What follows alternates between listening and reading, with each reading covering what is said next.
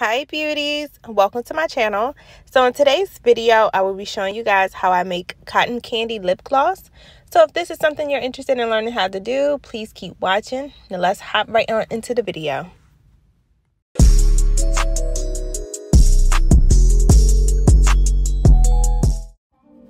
Alright you guys, first things first is we're going to add our polyisobutene. Next we're going to add the yummy pink liquid dye. And then we're going to also add the blue as well. Now you're going to add your white liquid dye to both the pink and the blue batches. Alright, and now we're going to start mixing until we get a consistency like this. Here I'll show you what I mean. We're going to do the blue together. So you see you want to really mix, make sure everything is nice and combined.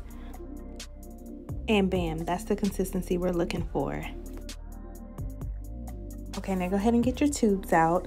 I have the 20 milliliter tubes. I ordered these off of Amazon. Attach your pipettes like so, and let's begin filling our syringes. And once both are filled, we can now start filling our tubes. So we're gonna start with the squeeze tube, and we're gonna go halfway for the blue, and then we're gonna do the other half, the pink.